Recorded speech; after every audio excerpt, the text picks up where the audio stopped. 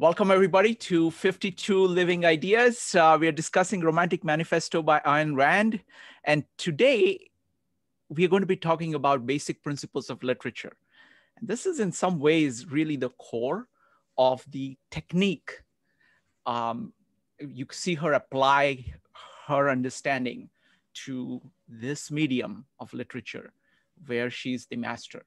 So it's really amazing to see how theme, plot, characterization, and style play out in works of art. So look forward to exploring that with you. Delighted to have Rob, Sherry, and Joya with us. So we're going to start with Sherry, then go to Joya, and then to Rob. And then we will, do Q&A,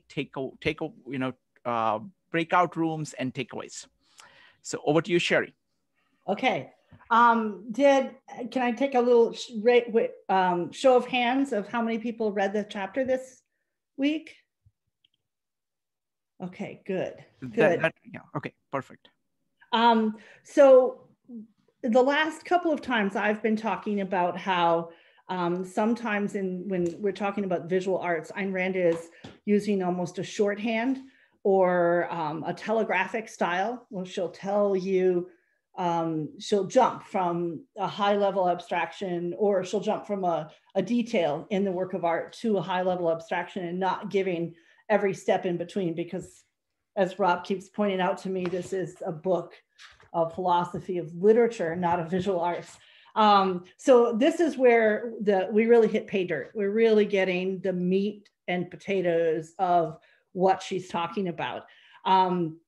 So I'm just going to give it a super, super short review in my mind of what we're getting here. And then I have a little experiment that I thought might be a fun thing for us to delve a little further into this. So what we start with here is she's getting into the details of every part that goes into a work of fiction.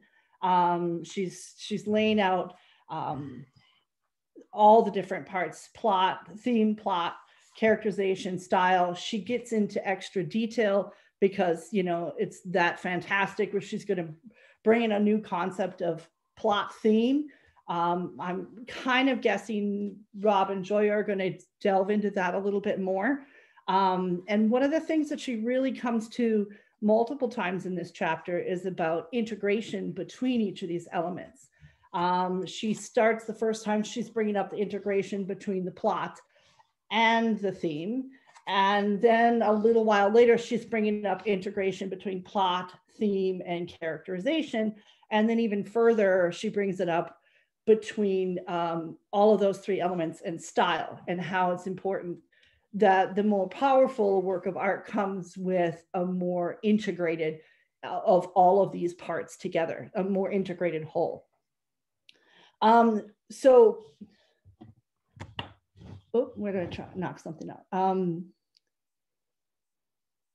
One of the things that I wanted to do was to take this discussion where she comes into, specifically, she's coming into an issue of style. And she's given us two different excerpts. She does them in a specific order. I'm going to reverse that order for what we're talking about.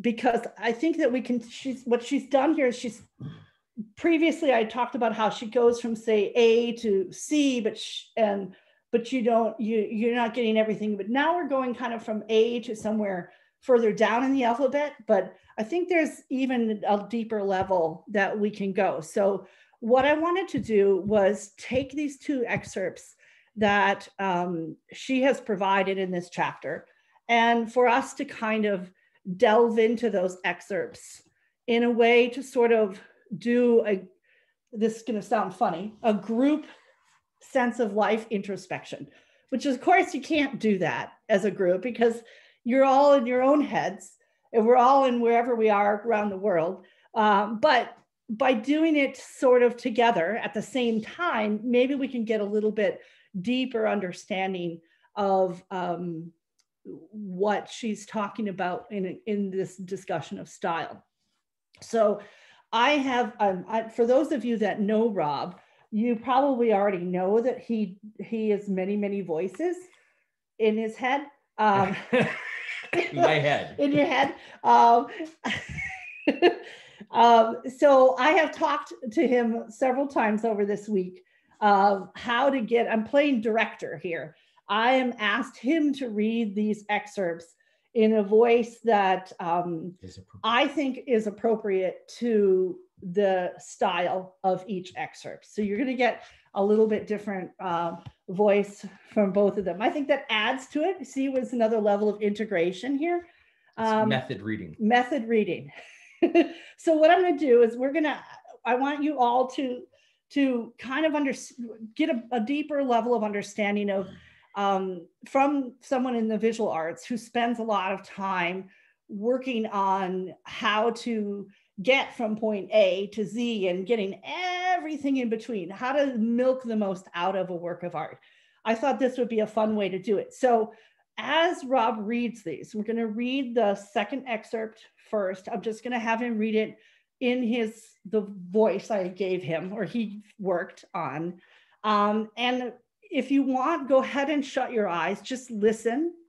But what I want you to focus on, not so much, I mean, obviously I want you to listen to what he's saying, but what I really want you to focus on is to turn inward, to look inside, look not actually, but to try to watch and observe what your brain is doing, what your emotions are bringing up. I want you to do a level of introspection while you're reading this, to pay attention to what your reaction is to the words. And then I'll have him read it a second time, and I've got a little Rob pause button here, and I'll give you essentially my reaction, my thought process, what my brain is going through each of these.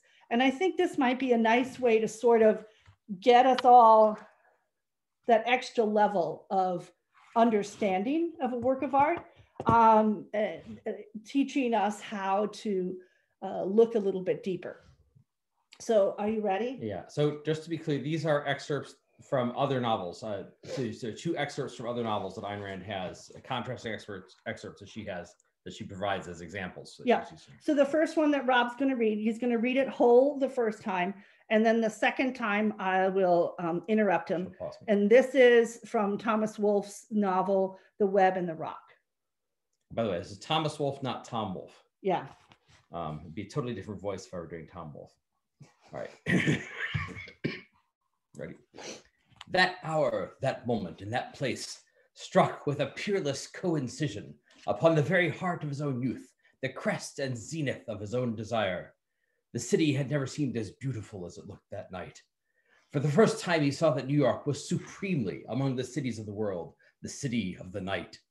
There had been achieved here a loveliness that was astounding and incomparable, a kind of modern beauty inherent to its place and time that no other place nor time could match. He realized suddenly that the beauty of other cities of the night, of Paris, spread below one from the butte of Sacré-Cœur in its vast, mysterious blossoms of nocturnal radiance, of London with its smoky nimbus of fogged light, which was so peculiarly thrilling because it was so vast, so lost in the illimitable, had each its special quality, so lovely and mysterious, but it yet produced no beauty that could equal this. So if you weren't distracted by Rob's voice, did you all have sort of an opportunity there to... That's the voice that this has in my head when I read it, by the way. Oh, did you all have an opportunity to kind of follow your own thinking process, your own reactions to the piece? Then I'm going to give you a little pause button here. Okay, you want me to do this one again, but with the pause button. Yes, so that this way you can kind of get a sense of what my reaction, what my brain is going through. This may be more than I really wanted to share with everybody, but no, I think it's a good illustration of how to introspect on a work of art. Okay. So I've got my pause button here. Okay. All right. That hour, that moment, and that place struck with a peerless coincision. Whoa. peerless coincision. I don't know what it means. I don't know what it means. I actually looked this up earlier. And when I search peerless coincision, Paul Cohen incision comes up, which is about a specific type of incision for C-sections. Anyway, I went on and on trying to find peerless coincisions. I never got past that. Okay, so go on. Upon the very heart of his own youth, the crest and zenith of his own desire, the city had never seemed as beautiful as it looked that night. I think all cities are beautiful at night. For the first time, he saw that New York was supremely among the cities of the world, the city of the night. There had been achieved here a loveliness that was astounding and incomparable. All cities are lovely, but what's lovely about this one in particular? A kind of modern beauty inherent to its place and time that no other place nor time could match. So it's of its place and time and no other place and time.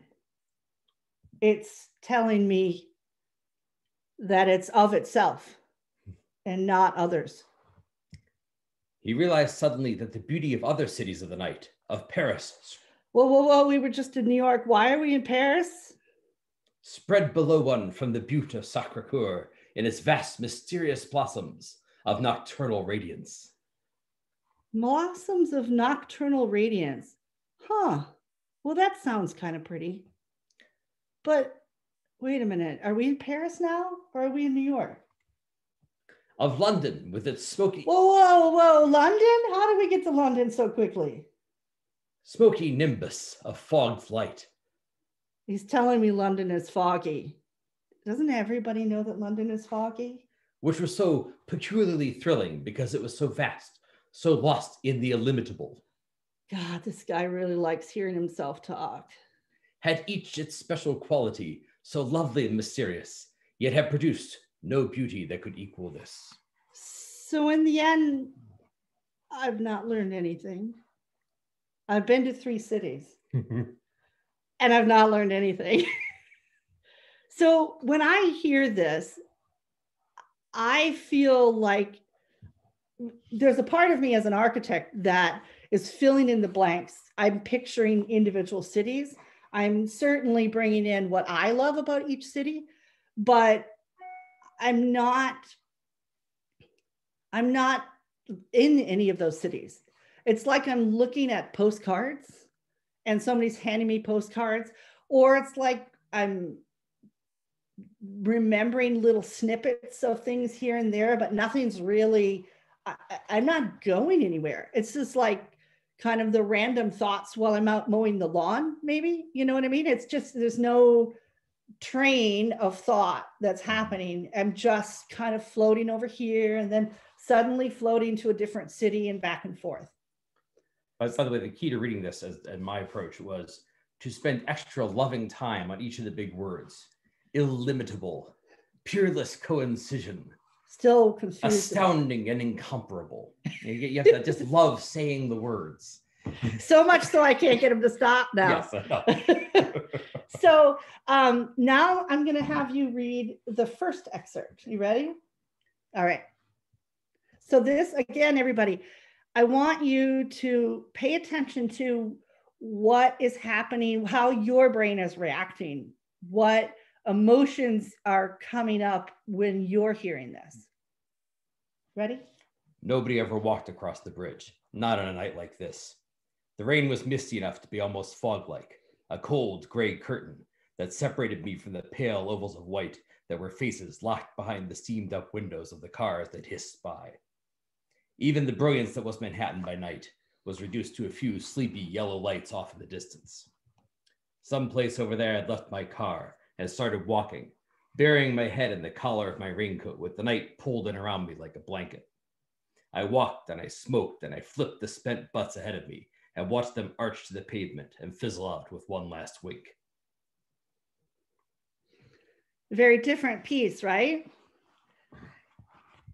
You ready? Yeah. Okay, so I'm going to give him my pause button. Nobody ever walked across the bridge, not on a night like this. I'm instantly on a specific bridge. Not quite a real bridge, but kind of a conglomeration of specific bridges, because he's telling me not on a night like this. And so my brain is suddenly imagining what kinds of weather would put me in a situation where you just wouldn't walk across such a bridge. The rain was misty enough to be almost fog-like, a cold gray curtain that separated me from the pale ovals of white that were faces locked behind the steamed-up windows of the cars that hissed by.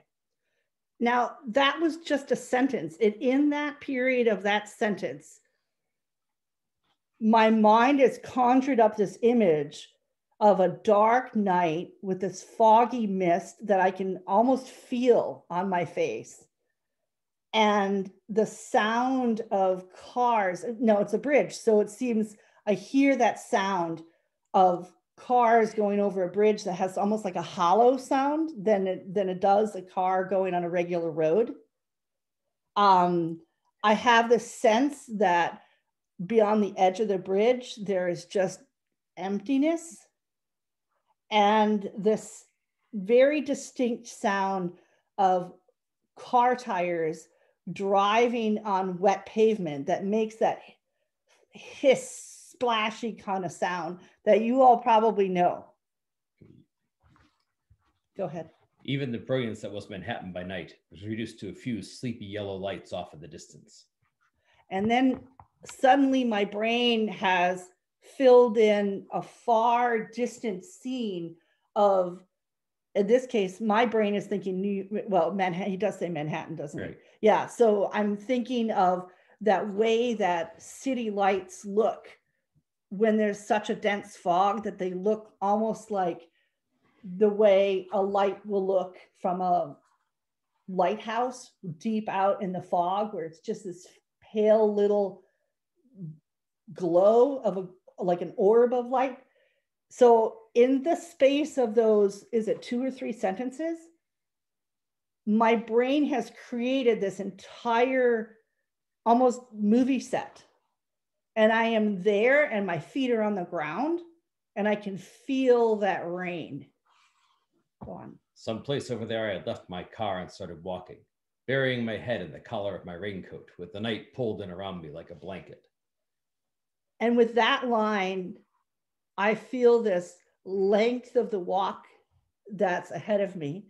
And I feel that snugness of the night sky like a blanket. It feels like a blanket pulling around, and it makes that vastness off the either side of the bridge. It makes it feel physically like I can actually feel it. I walked and I smoked and I flipped the spent butts ahead of me and watched them arch to the pavement and fizzle out with one last wink. And here I can almost smell the cigarette smell, which frankly I hate. But in this point, the smell doesn't bother me. What I see is this cigarette butt flying out, and I can visualize the exact arc that it makes, and even hear that as the last bit of fire hits the wetness and dissolves and goes away. So for me, one of these left me sort of drifting around, not sure, not able to put pieces together. The other essentially created a movie-like 5 senses activated real place. So I'm curious later on in the Q&A if you guys have any input to put to that, of what your reactions were.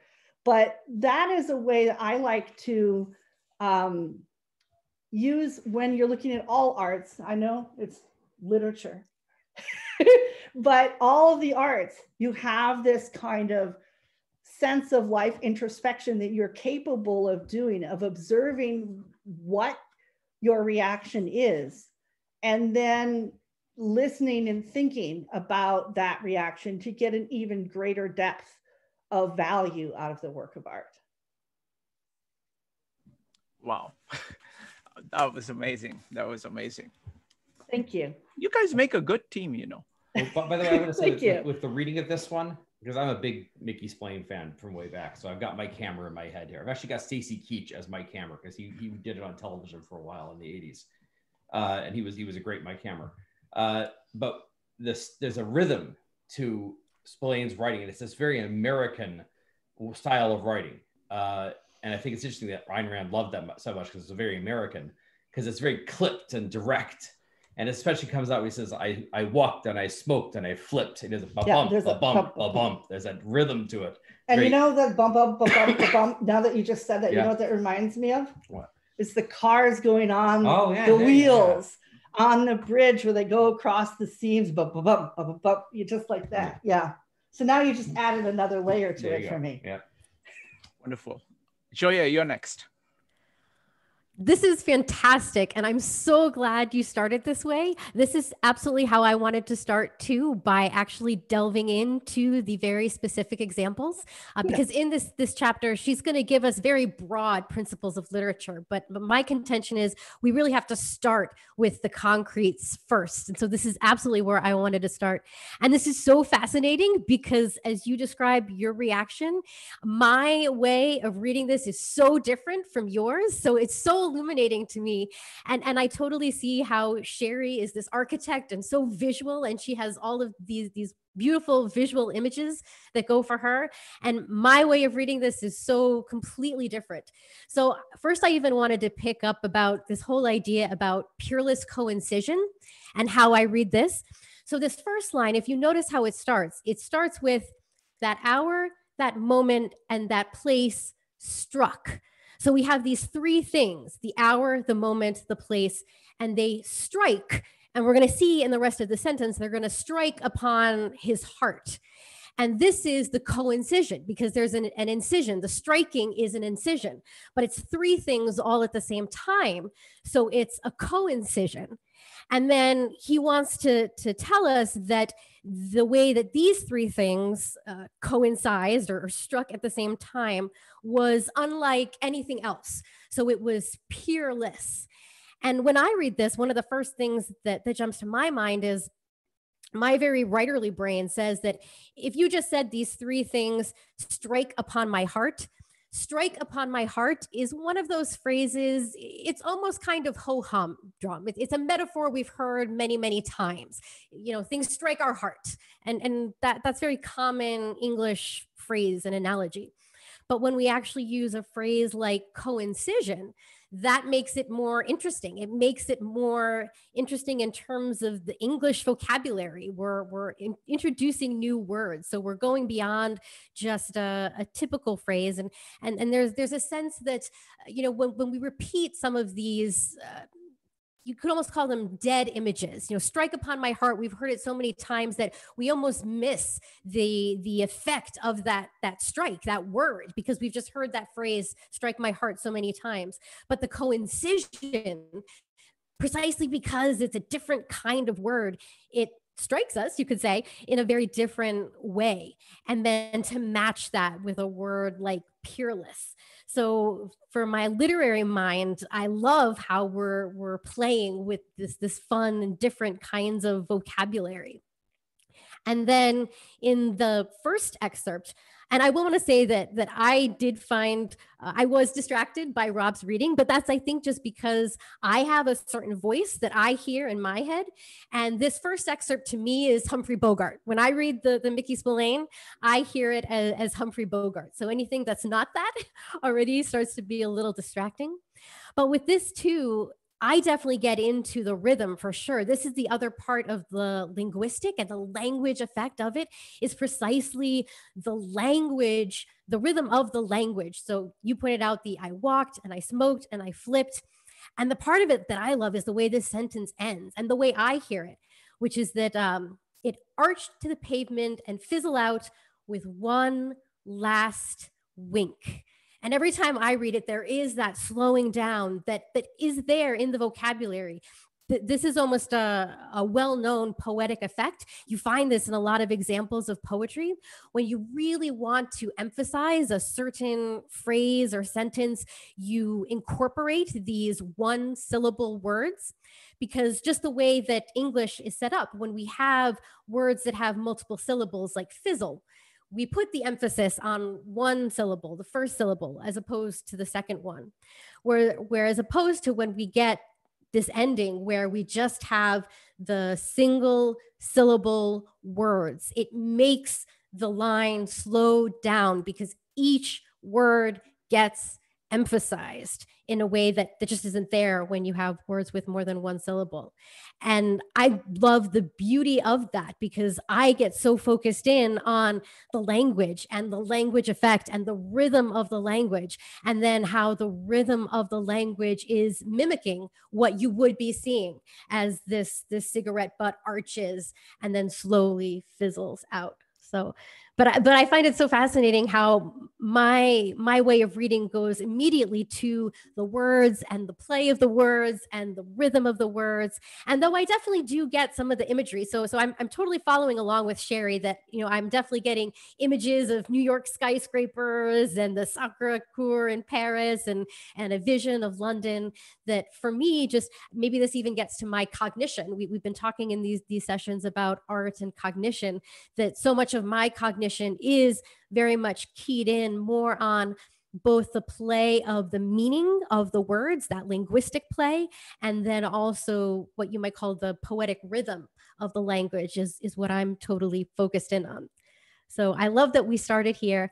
And then I just wanted to make a broader point to connect this with the overarching theme of this whole chapter, where Ayn Rand analyzes literature into 4 parts. As Sherry pointed out, we're going to talk about plot, theme, characters, and style. And one of the things I wanted to say at the outset was just a way that I've seen people go wrong with this chapter. So I wanted to just sort of put it out there as a kind of warning that I hope we will not fall into, is to take these parts and use them as a starting place. And I want to say that I don't think that's the right way to look at this analysis, that this isn't a recipe. This isn't that we have sort of 4 parts of plot, theme, character, style, and we're going to put those all together and you bake them in the oven, and out of it, we're going to get a novel. That this analysis of plot and theme and character and style, that it really, I think, comes after, that we do have to start with these concrete examples. And so I love that Shrikant asked people to put their favorite novels and works of literature in the list, because I do think this is where we want to start.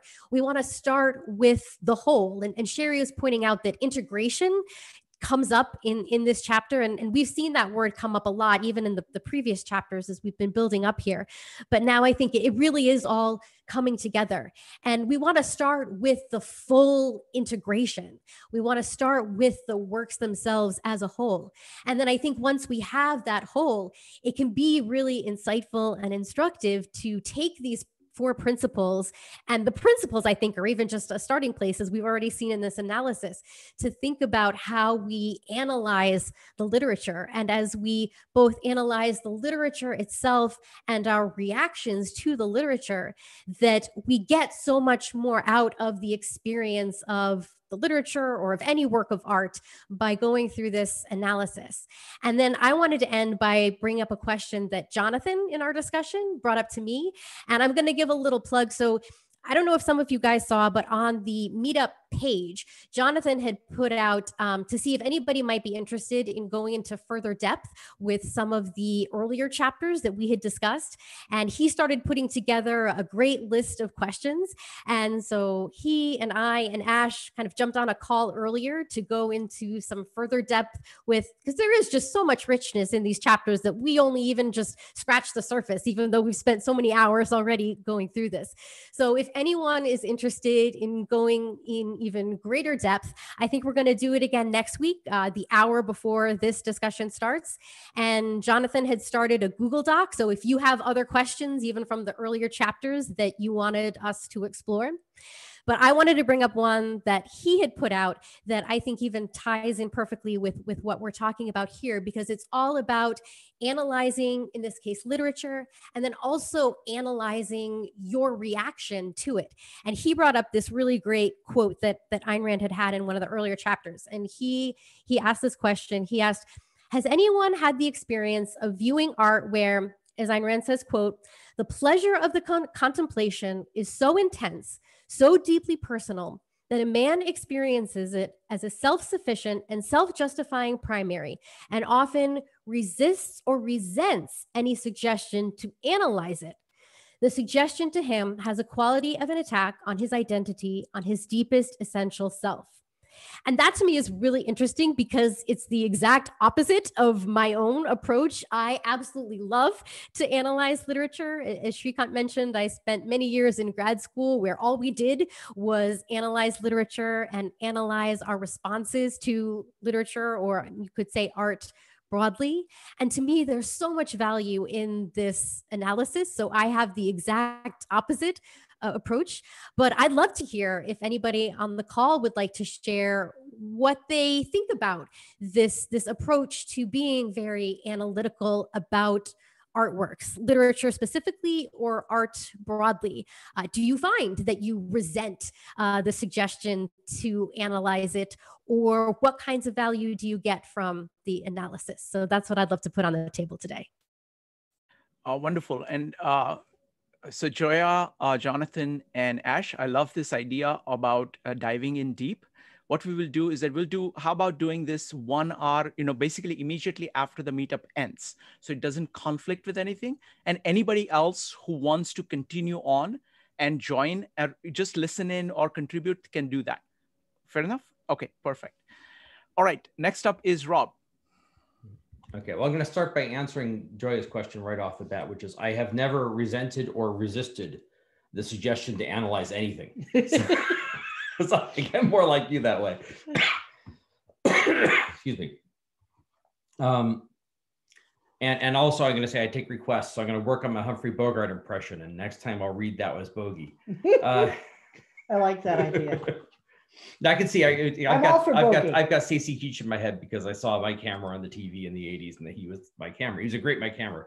But yeah, it's definitely, it's that hard-boiled detective fiction style. And actually, I want to say something briefly about that before I get to the main thing, which is that I find it somewhat fascinating, since this is where she talks a lot about literary style.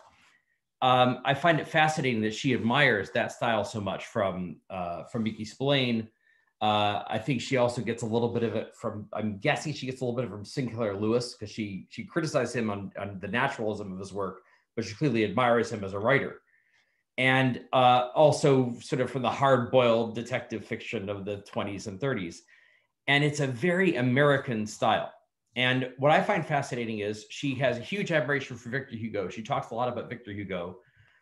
In terms of actual nuts and bolts of writing style, this is really opposite of Victor Hugo in a lot of ways.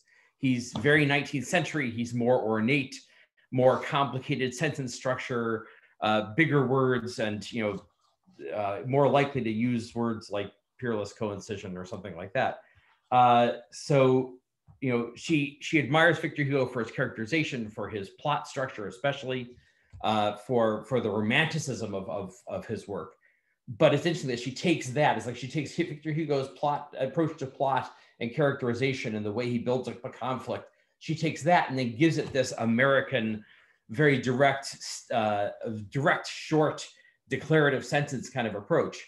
I had an editor very early on. This is, at a financial publication. I had an editor whose mantra was short Anglo-Saxon words. Right, so short words with Anglo-Saxon roots. Use those.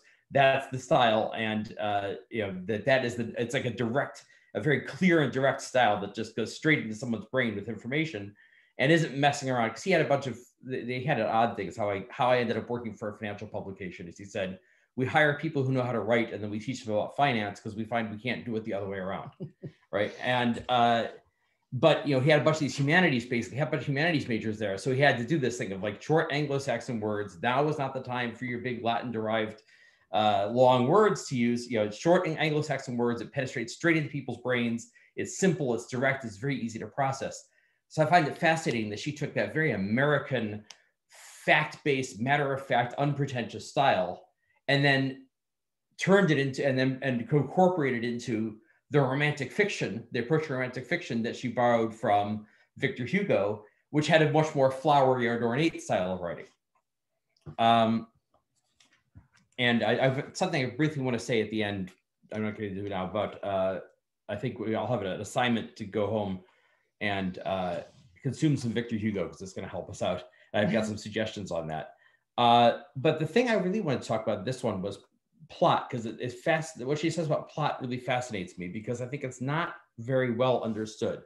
Now, my big question I'm going to leave today, and I'll repeat it at the end, but it's mostly for Joya, because I have not really studied literature in a formal way. I don't know what all the other theories of literature are.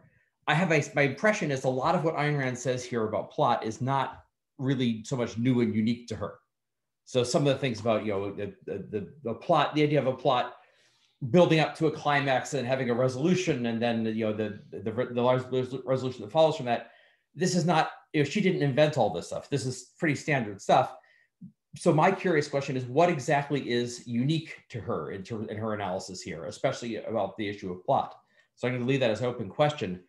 But the one thing I can see that is not well understood is this idea of plot, not just as a series of events, but as a series of connected events that build together in order to sort of sum up all the events in one key climax. And I would notice that specifically in regard to, there's a TV series that's gotten a lot of popularity right now. Sherry and I have been watching it because a lot of people, said good things about it. So I said, I should check it out. It's called The Queen's Gambit. It's a Netflix series. Has anybody seen it? Okay, a couple of hands up. And the thing that fascinates me is we're about in the fifth episode, middle of the fifth episode now. And it struck me that I'm not really sure it has a plot, right? So it has these very interesting events and interesting characters. And I really like the lead actress has a lot of charisma, but I'm sort of watching it and realizing that I'm still, we're in the middle of the fifth episode, and I'm still sort of thinking, oh, this is an intriguing setup. When is the plot going to begin? And it's not that there aren't, and I mentioned this online, and somebody was like, well, how can you say there's no plot? There's all these very dramatic events that have happened. And the interesting thing is you get a lot of events in there that are very dramatic, and they'd be very dramatic to you if they happened in your own life. So for those who haven't seen it, the series is about, don't spoil. No, I'm not. The series about a female chess prodigy in the 1960s. And so, these very dramatic events, like she, goes off to a big chess tournament and wins the tournament, has this big match against the top player and wins the tournament. It's a very dramatic event that happened to you in your own life, but it seemed curiously undramatic in the context of this series. And I was wondering why. And I think it's that they present a lot of very big events that happen, but they're not summing up something that came before. They're not connecting together, and they're not sort of building up to a climax where something is resolved. It's just, it's like a dramatic event happens and the characters all just sort of move on, and another thing happens and the characters all sort of move on. And you never get a sense that these things are adding up and building. And then they're eventually adding up and building to something where a decision is made and some big question is resolved. I think the reason I've been watching it so long is because there's lots of interesting issues being raised, interesting conflicts that could potentially be resolved, but none of them are being built up into a spot where they have to be resolved. Now, maybe somebody will argue against me and say I'm all wrong, I'm missing the plot. But what struck me as interesting is this idea of a plot not simply as a chronicle of events, even as a chronicle of interesting and dramatic events. So what this reminds me of a little bit is Ayn Rand talks a lot about Sinclair Lewis in here. And my one big encounter with Sinclair Lewis a number of years ago for one of your architecture grad school classes, the professor had you read, no, it wasn't Our Town, it was Main Street by Sinclair Lewis. Yeah. And it's basically this ordinary person, the chronicle of the life of this ordinary person goes through a bunch of ordinary middle-class events in a middle-class town. And it's just one event thing happens after another, and then nothing builds up and nothing happens. And there's no big conflict. And it's absolutely the absolute soul of naturalism in writing. where it's a chronicle of events, but there's no real buildup where some big key event happens. Now, I think there are naturalist books or stories in which there is a plot structure. This one did not have it. It's just a number of events. And there are things, again, would be important events in your own life if they happen to you, like getting married or having a child. But in the book, they just sort of, one happens and all the characters move on, and another thing happens and nothing builds up. And this reminds me of the Queen's Gambit, the show. It reminds me a little bit of that, like that, except it's not with like the person next door, not with an totally ordinary person, but with an unusual person, right? A person with some unusual skills who has unusual experiences in life. But the same sort of patterns, that's sort of what makes you think, oh, something big and important is going to happen. But the pattern is very similar, that an event happens that would be a big event that happened in your life, but it doesn't add up to the other events. And it's that way of adding events up. And now at the same time, we've been watching, we just a couple of days ago watched the 2012 movie version of the musical of Les Miserables. And it's an interesting contrast there because, that the Les Miserables packs so much is going on, in so little space all throughout, one thing after another. It's constantly building you up, building events up to a big climax and having a big event, and then building you another even bigger climax, and then building it all up to one big event. And so it's interesting to see that contrast between how a plot works as something that doesn't just a chronicle of events, but is building the events up into some big climax where things are decided. And then it struck me, the last part about that is she talks, and this is the important part about it, she talks about how these aspects of a novel are, we can separate them out for purposes of study, but they're really all going together. And what it strikes me is how a plot here, the idea of a plot structure, connects to this issue of choice, which is going to be central to her theory of literature. She's going to get more into that in the next couple chapters. But how the idea of events building up to a point where somebody makes a choice that then resolves the events, how that's essential for the existence of the plot, and also how it's essential for characterization too. That in order to reach that, the Queen's Gambit, the fact the plotlessness also leads to sort of an emptiness of the character. You don't really get a sense of the internal life I'm fighting. I don't get a sense for the internal life of this character because we're not building up to the point where the character then has to make choices and has to make choices that will really resolve big issues. And without that, you only get to a certain level on the characterization. You can't get beneath that. So I think it's interesting how that shows how plot and characterization sort of integrate together, and they're two inseparable things. That the plot is your means of characterization, and your characterization is your means to the plot. So I think, to end on something, to Joy, reiterating something Joya said, that we don't look at this as a recipe. I think we need sort of a Ninth Amendment approach to this. So the Ninth Amendment in the Bill of Rights says, the listing, the enumeration of various rights in the other amendments does not deny or disparage that there are other rights that you possess, right? So it's the idea that this is open-ended, that because we've listed some things doesn't mean that there isn't more. And I think this is about art, not politics. Yeah, I know. I had to bring politics in somewhere, but I think we need a similar approach to interpreting, to always keep that in the back of our mind here, that everything in here, that she says, oh, well, there's this aspect and there's this aspect, does not mean there isn't a lot more, because she's going in greater depth here than she has before. But even this whole book is not very long, and is just sort of going in. There's a whole ocean of other observations to make. Right. That was great. And what I want to do is I want to focus on plot a little bit more, because I think that is the most fascinating. Just like Rob, I was really taken with that. And what I want to do is I want to connect that with music. Especially Beethoven's music, because it's the question of will, and the conflict that actually is the issue here. A good plot kind of sets up a conflict that gets resolved ultimately. So let me talk about this through by parallel with Fifth Symphony of Beethoven. Okay, so the Fifth Symphony is in 4 movements. Okay, so I also think of plot like that.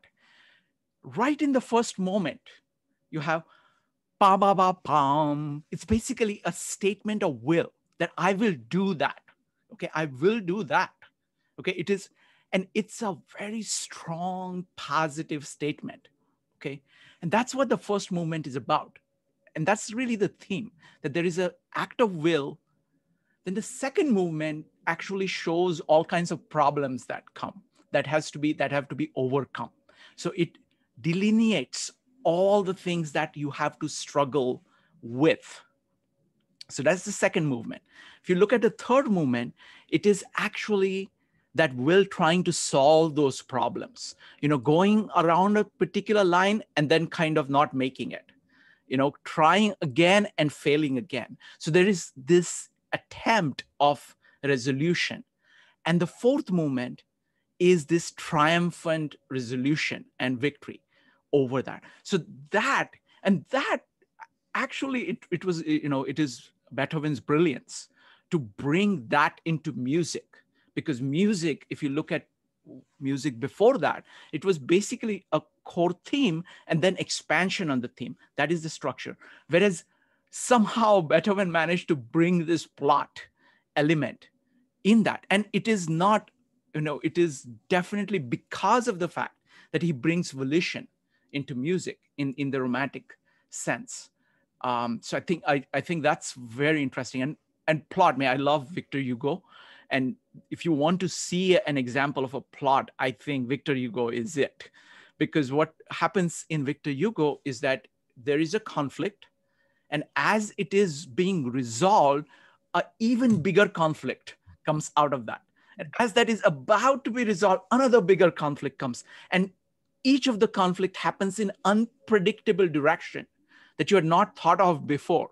And then once you see it, you can see, oh, of course, that was there before. So it's kind of like this unfolding of conflicts, deeper and deeper conflicts, and resolving all of them, and the structure to do that.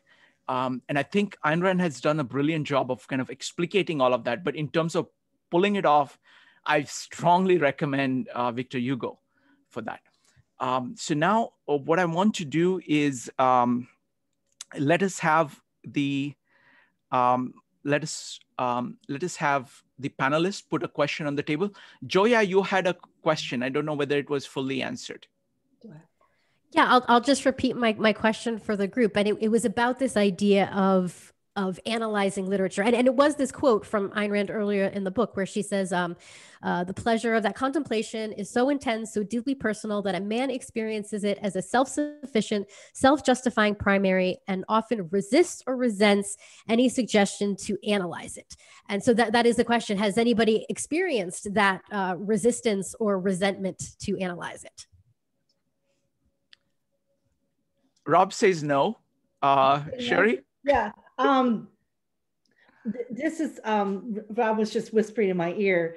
I don't now, no, but I can really understand a sense of not wanting someone else to poke holes in your view of a work of art. So I am for a very long time, when I have discovered a work of art that's deeply personal to me, I really don't talk about it at first until I've had the time to really dig deep and to feel really comfortable with it. And the reason is because I don't like, it feels like an attack if somebody is poking holes, as it were, in this new relationship almost that I've discovered. It's like when you're in a relationship and there's that early point when you don't want to tell anybody about it because you're just still exploring, and it's kind of like that. So I don't have a reaction to, I don't have a problem fully exploring it. In fact, that's what I love the most about it. But I totally understand that sense of not wanting it to be destroyed by someone else. The funny thing that Rob was whispering in my ear was, before we started dating, We went to a movie with mutual friends. And the side part here that you will all find extremely funny is we go to a movie and Rob pulls out, I believe it was Kant, wasn't it? Critique of Pure Reason. Critique of Pure Reason. Which I was reading. Who brings this to the movie theater? In my mind, I'm thinking, how are you going to read during the movie? It's kind of dark in a theater. And I asked him, why? What are you doing? We're going to a movie and you're bringing Kant's Critique of Pure Reason. And he says, oh, in case I get bored during the movie. Sure enough, he did pull it out. It was not a very good movie. The hilarious thing is just last week, our 13-year-old, we were watching a movie, this obviously not in the theaters, and our 13-year-old pulls out a book. I looked at Rob and just started shaking my head. But anyway, the side part is, that was just a little side part. Yeah. What happened is I grew up in a situation where you go to a movie, you go see a performance, you leave, it's very Minnesotan, very reserved. It's like, yep, that was nice. And you went on off to dinner. There was no discussion. We watched this movie, and even though Rob was reading philosophy during the middle of it, we left the movie theater and our group of friends started a discussion about the movie that lasted longer than the movie itself. And all the while, the first 15 minutes of it, I was thinking, what? Did you like it or not? There's nothing else to discuss, then we're done. And then, I don't know, maybe about 45 minutes in, I was thoroughly entranced by, oh, it's like I didn't even see the movie. I wanted to go back and watch it again. And by hour 3, the movie was only 2 hours long. I was hooked. So I don't ever not do that. It was Mel Gibson's Hamlet, by the way. There was a lot to talk about. Yeah, well, good and bad. Yeah. Good and bad. How about you, Shrikant? Let me see. I want to raise one more question. I'm trying to cover as much ground. No, for me, it's like so it's art is very personal. I think that is very big. So something like music, right? It is very difficult to kind of convert that into words and talk to people about it. So that is the hardest part. Literature, I think, is relatively easy because it is already in conceptual, kind of explicit conceptual form. So it is easier for me. But music, it is a lot harder. And you can kind of use some terms, but the other person has to have enough kind of understanding of music to be able to figure out what is being referred to. And if they don't, it is very hard to actually talk about those things. So the question I had was about the kind of this relationship between theme and plot. So what is it? What is it about a plot? When you say that a plot does a good job of illustrating a theme, what does that mean? What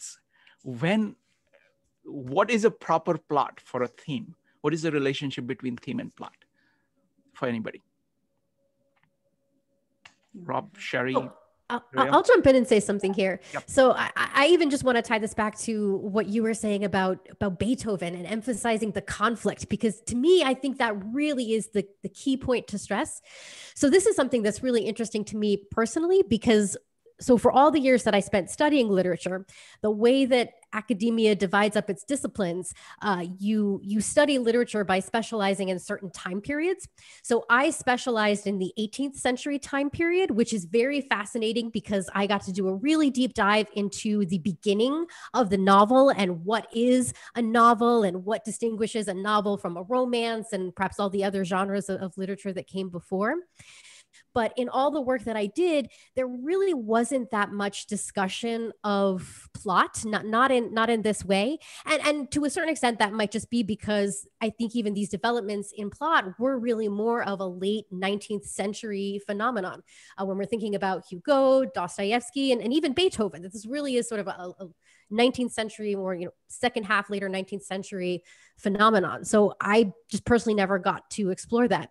But I think Ayn Rand really is getting at something unique by connecting both the concept of a plot that focuses on conflict and then connecting that with a really broad philosophical abstraction. This idea she has of plot theme, I think, is very unique to her. And it illuminates, I think, her approach to how she created literature. And I think it can be a really useful tool in our toolbox as we think about the value we can get from art, to have both a concrete that builds up to a really strong conflict and then also connects that to a wider philosophical theme. And I would say I love how Rob even contrasted this with the Queen's Gambit. So I want to even say something about the Queen's Gambit. So anybody who maybe didn't see this and doesn't want to hear, this is your spoiler alert. You can shut this down now for the next couple minute or two. But I did want to say, I think this is a really great example because it's an interesting contrast, because there is a real way in which that story is building up to something, because we're building up. So it's a story about this chess prodigy, and she's going through successive levels of contest and competition, and she's eventually going to become the world champion. So there's your spoiler alert. But the point to connect us with this idea of plot is there really isn't any sense of real conflict. Like we see the trajectory of where this story is going. It's building up, but there is real no conflict in that story. It's just she's going through successive levels to eventually become the world chess champion.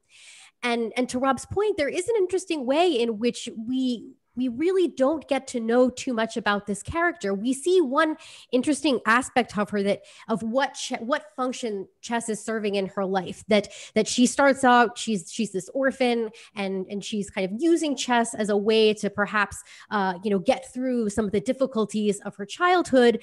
But then the chess perhaps itself is becoming this obsession, and we're kind of seeing the way that the obsession with chess plays in with an addiction to drugs. And there's this whole question of, is she able to build relationships, and what function is chess serving for her?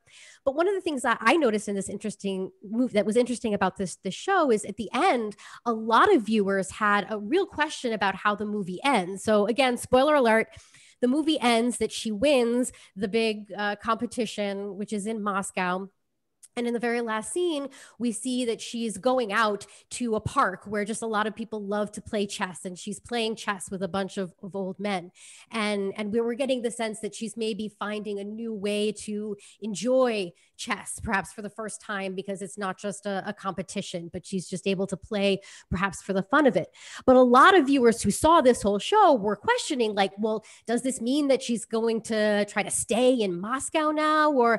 And it raises this point that we really don't know, because we haven't really gotten that in-depth sense of her to be able to answer that question in terms of the choice that she would make. So to see plot as going beyond just a buildup of events, but to be about something that is about conflict and choice, and then connecting it with abstract themes, I think that really is the power that we're getting from Ayn Rand's analysis here. Right. Rob or Sherry, do you want to put a question on the table? I want to answer a little something on what you said about plot and theme, and then just very briefly something on it, and then put a question out that I really would like to know. And that, I think Aunt Joy has partly answered it, but I want to maybe give her a chance to say more about it. But first I want to say about plot and theme. One thing that struck me about this chapter when I was reading it is its usefulness to a nonfiction writer. So as a nonfiction writer, I actually use something, an equivalent of each of these things. Because, so for example, obviously when I'm writing a nonfiction piece, I have a theme. So I have a message, an idea, that I want to convey. And it might be, this executive order that has been proposed as a bad idea. All right, so I have an idea, I'll be more specific about why it's a bad idea, but I've got a theme, an abstract theme. But because I'm writing about the news, and I think it'd be true of any nonfiction writing, that theme is also expressed in terms of a series of things that have happened or things people have said, right, that are illustrating that theme, that are supporting my argument. So I do create something that's sort of like a plot theme, that is it's not exactly the same thing as a plot, because it's not one person going through a series of actions, connected actions chronologically. It's a series of events, actions, examples, statements that support the argument and support them in a certain order, right? So that takes the reader through a kind of a story, right? You know, a story, a beginning and end to the end of the argument that will answer the reader's question, you know, raise a question and then answer it, then raise another question and answer it, and bring the readers in a connected way through to the end of the argument, to where they hopefully will agree with my argument.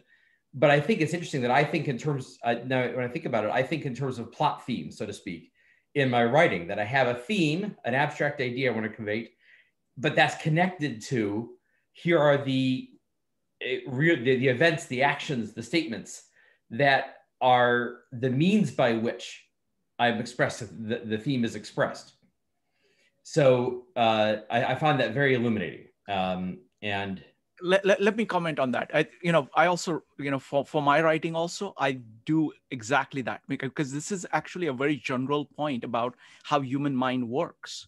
And the way I think about it is that there's always a theme that you're trying to write, but then you have to choose where to begin to kind of capture the interest. It is kind of like creating, this Beethoven's notes, you say, that's why people will read it. You have to kind of say something in the beginning to say, this is what I'm going to solve, or this is the problem.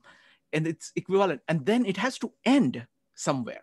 So I do beginning and then the end of saying, okay, what would kind of resolve this? And what's the right end piece? And then there is stuff in the middle that will get you from here to there. So that's how I think about it. Go ahead, Rob.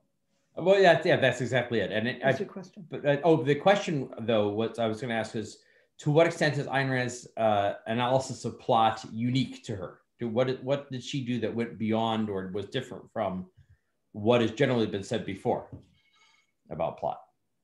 Julia. Yeah, I mean, I was going to say, I really think it is this idea of the plot theme, which I haven't heard anywhere else, and specifically this really heightened sense of the plot as focusing on choice and conflict, and then matching that with something abstract. I'm curious to hear if Sherry does anything interesting with architecture. Is there like a structure theme or something in architecture? Structure means something different. Yeah. Something. She brings up in this chapter, she brings a couple times, she brings up form follows function, which is Sullivan's idea. And we've actually done a couple of things all about Sullivan. And there is that. It's kind of interesting that she's breaking this down to plot, theme, characterization, and style. Architecture is traditionally broken down into three: structure, function, and ornamentation. And I've written about that in a couple of different ways. It kind of goes back to the ancient Greeks and the ancient Romans. I mean, but there is that kind of, what she's doing is she's connecting these, instead of saying, like you had mentioned earlier, these are several different elements, that helps to separate them for ease of analysis, and just to, let's look at it from this perspective, that kind of approach. But the fact is that they aren't really separated. And in architecture, the same thing. They aren't, in the best architecture, they aren't really separated, because every element, even the structural element, has the ability to reflect a sense of life, even in the parts that you can't see, the structural beams and girders that are inside of a skyscraper. The pattern and the shaping of that still reflects something. So can I ask you a question, actually? Yeah. What you didn't mention is there's something, a term, the program, which maybe you should explain. That's okay. So would that serve something a similar role to a plot? Yeah. Okay. Yeah. So in architecture, one of the, it's sort of like an early step in pre-design, where you do what's called a program, which I always thought was kind of a weird word, because my brain kept thinking computer program. But what you're doing is you're gathering information. You're gathering all of the needs of the site and the needs of the project, the budget. It's what essentially the rooms are needed. Yeah, it's a brain download, really. But you have to, as an architect, you have to sort that out to the point that you can design within that. So that's almost your framework of what you need to create. So I guess in a way that would be like a plot, but it's a little strained of an analogy. Okay, maybe. It's a little strained. But what I wanted to ask, my question was, as you could tell, as Joya mentioned, I love that we bounced off of each other like that early on. My reaction to fiction has always been, from my youngest days of remembering even little children's books, I always had that situation where I was interested in literature that I had that reaction where a world would form as I was reading, and always disliked, some points to heavily disliked, things that didn't create that for me. But then I married a writer and I learned through repeated exposure that, like Joy was mentioning, this pattern and poetry. So poetry has become something very interesting to me because of the sounds of the words and the play of the pattern of the words, which in many ways reminds me of sculpture, which is, that seems strange. But like, if you look at maybe like the Winged Victory, she's on the cover of the newer version of this book, the texture of the layers of the folds of her drapery, there's a pattern and a rhythm to that, and you'll get that pattern and rhythm, and then it does what you had mentioned, Joya, where it'll slow down, and that contrast catches your attention in sculpture the same way it does in literature. And the same thing happens in architecture. And we talked about this when we looked at Linda Mann's paintings. It's when you've got that pattern that develops and then you change it, that contrast draws your attention to focus on that. So my question to all of you is, do you have, I mean, Joy, I think is kind of answered already, that for her, it's about that play of the sound of the words or the meaning of the words. Do you, Rob, or Shrikant, or maybe Joy has got more to add and then others can add, for you, does reading literature make that movie set in your mind, or is it very different? And does that then affect the type of art that you are drawn to? Well, my answer to that is I do now. No, actually, though, I think this is also why people get so excited when they see a movie adaptation. There's always coming out with a movie adaptation of their favorite book. And it's why we're also disappointed when they mess it up, as they do about 80% of the time. Because, you know, literature is a very interesting medium in that you have to, Ayn Rand talked about how art takes it down to a concrete level. Well, literature doesn't exactly take it down to a concrete level. You have to provide all the concrete, you have to provide the full concrete, right? So literature will give you, a writer works by giving these very specific sort of cues to concretes. Oh, here's it. The figure has to, this is from where? It's from this chapter. Under characterization. Okay, that figure has to be an abstraction yet look like a concrete. Mm-hmm. Well, even a character in a novel, even a well-written novel, is not going to look like a concrete in the full sense. You know, that if you actually look, I've done this looking through some of the characters in Ayn Rand's novels or in other novels and asking, well, what do we really know just from what the author tells us? What do we actually know about the character? And oftentimes it's surprisingly little in terms of physical description. And everything else is filled in by you, the reader. So the novelist is always relying on you to fill in the full concrete reality in your own mind of visualizing this character. And usually I do come up with a sense of, oh, here's what Dagny Taggart would look like, or here's what Jean Valjean would look like, etc. And that's why you get so excited when there's an adaptation. You think, oh, there's somebody who's going to make it fully real on the screen. which I think is a great opportunity for somebody to do that and make it even more real or bring out something you hadn't even thought of.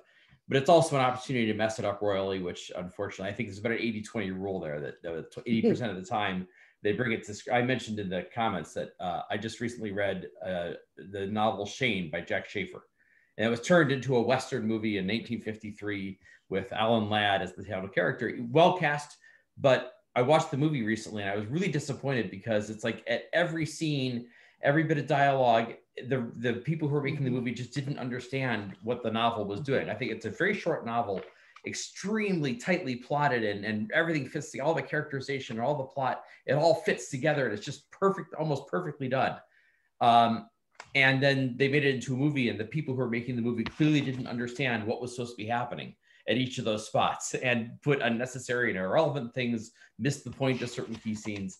So I think that's why everybody gets so excited and puts, why and is so disappointed when it doesn't go well about the film adaptation, because they want that full visual reality of the story.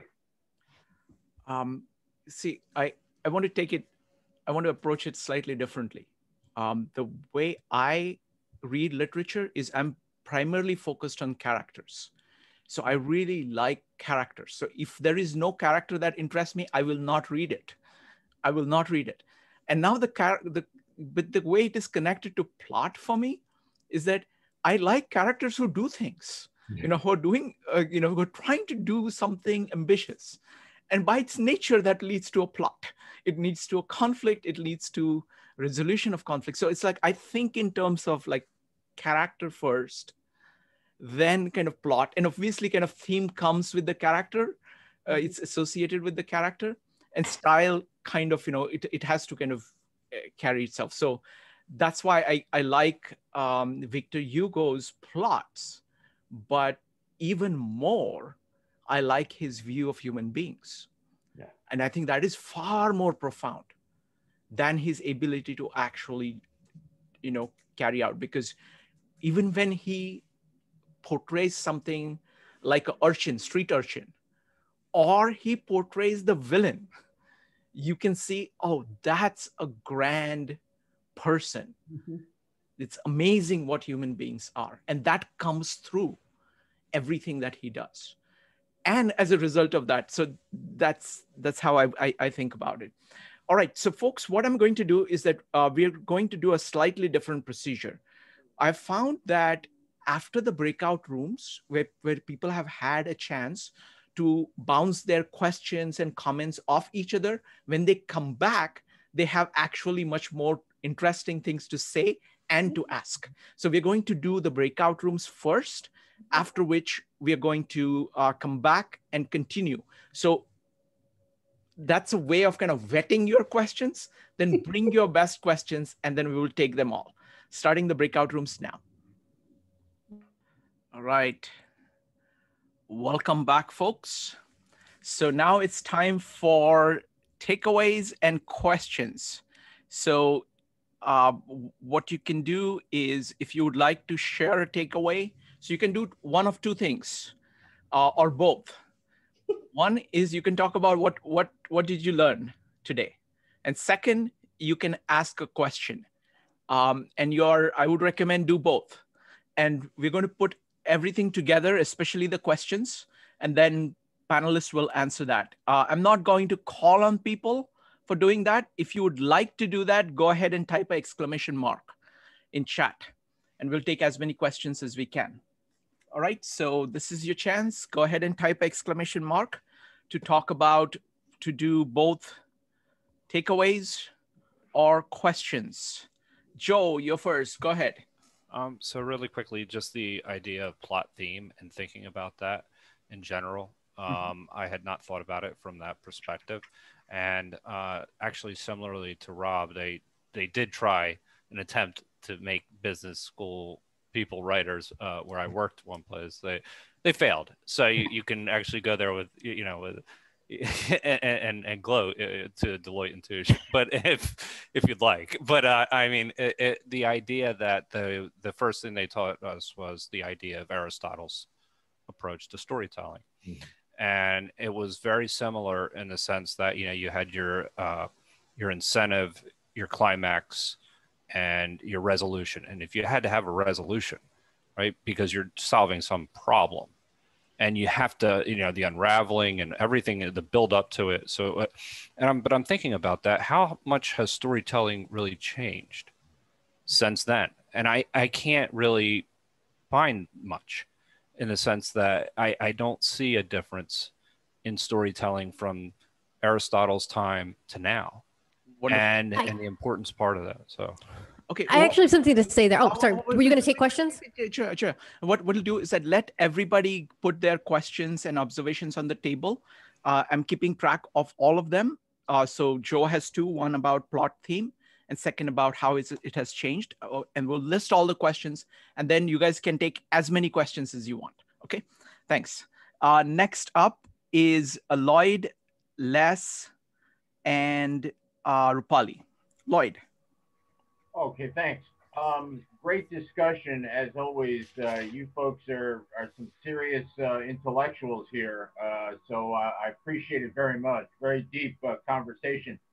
The only thing I would say is that if I was to describe this book to somebody else, I wouldn't call it a book. It's a collection of essays. When I hear the term book, it sort of connotes that it was written as a whole. And this was not. This is a collection of essays. This is not a book. Essays written at different times for a magazine. So it doesn't hang together as well as a book might. And one thing I find frustrating about this collection of essays is that sometimes she reveals a lot of interesting stuff, and sometimes it's frustratingly the same thing that I've heard before from like a high school literature class. So I do think if you describe this to someone, it is a collection of essays. Don't call it a book. It's not a book. Okay, thank you, Les. Thank you, Lloyd. Next up is Les, followed by Rupali. Les. Yeah, one thing I noticed is that I guess you yourself, Shukran, when you were relating Beethoven and the four movements and stuff to this plot theme sort of idea and the connection, the integration. Another thing it comes to mind with myself is that in order to dramatize that, in order to make it fully real, and for me,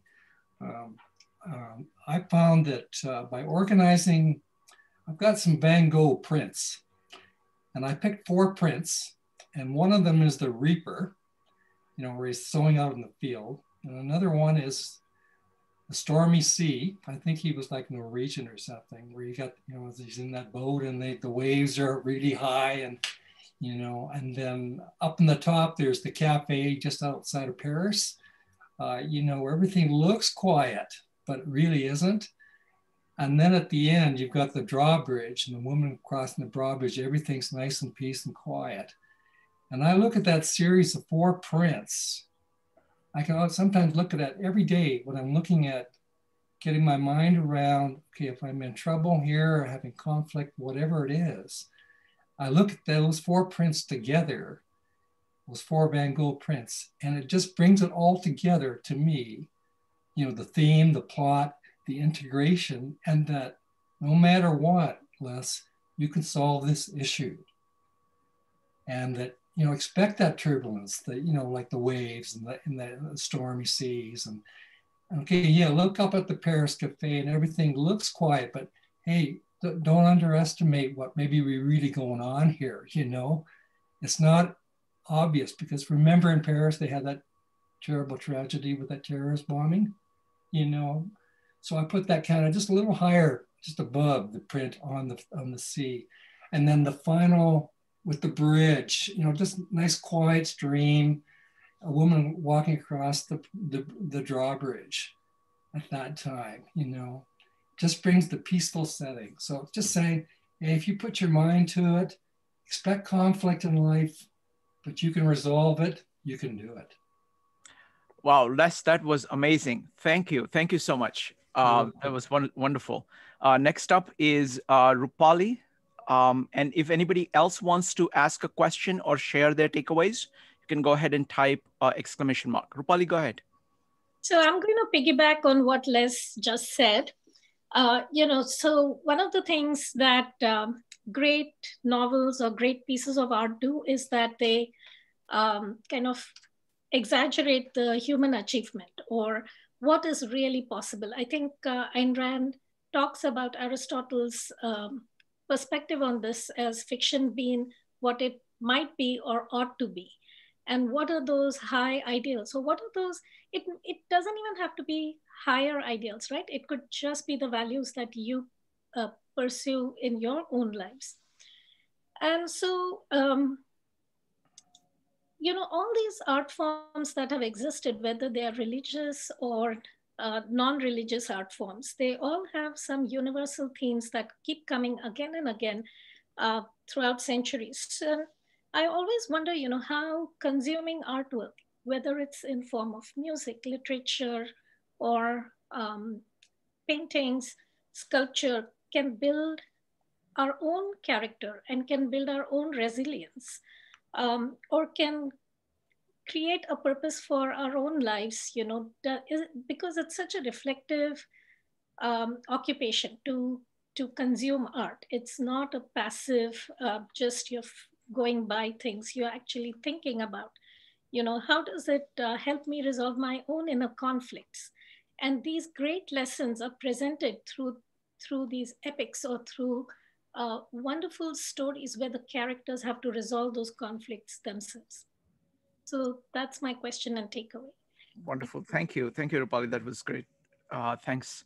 Next up is Jonathan, Dave, and Ash. Jonathan. Yeah, so my takeaway is the importance of plot in actually revealing the psychological motivation of a character down to its deepest core, which is what I got from Rob and actually made me realize that why I get certain things from some books and why in some others that I'm even currently reading now, I don't have as much insight into the main character. And my question is she talks about plot reflecting something that happens in reality, meaning it's not a contrivance, she says. It's like in real life, events do follow a logical progression. It's just not as quickly as they do in a novel. She says something like the events of men's lives follow the logic of men's premises and values. And then she gives the example of someone looking up at a wall and saying a map to a city is useless versus the pilot who can see the map because he's stepped away. He can see the bigger picture and he can see that, okay, the map has a value. And so I'm wondering about that. Like when I see lack of realism in fiction, like if I see a character suddenly do something that doesn't make sense, is that an example of like the author has some conflicting premises or like ideas? And then also this is probably an optional question because it's going a bit off tangent, but like, how do I work that out in my mind when you've got, everyone has like conflicting ideas and all of that. So she's saying that, and I get that's true in a book, but in real life, do you guys think it's like that? And how do you make sense of that? That's my question. Okay. Jonathan, I'm sorry, I did not get it clearly. So can you repeat the question? Yeah, it's probably not as clear in my head. That's why I need to think about it a bit more, but it sounds like her idea of plot is based on, she thinks in real life, there is a plot in a sense, like our ideas have consequences over time. So it's exploring that. I can't put it in a great question because I need to think about it more. So. Okay. Thanks. Thanks, Jonathan. Next up is Dave, followed by Ash. Thanks very much, Shrikant. And thanks, Sherry, Rob, and Joya. To me, almost any artwork I think can be enjoyed, but I would say I would make the description superficially.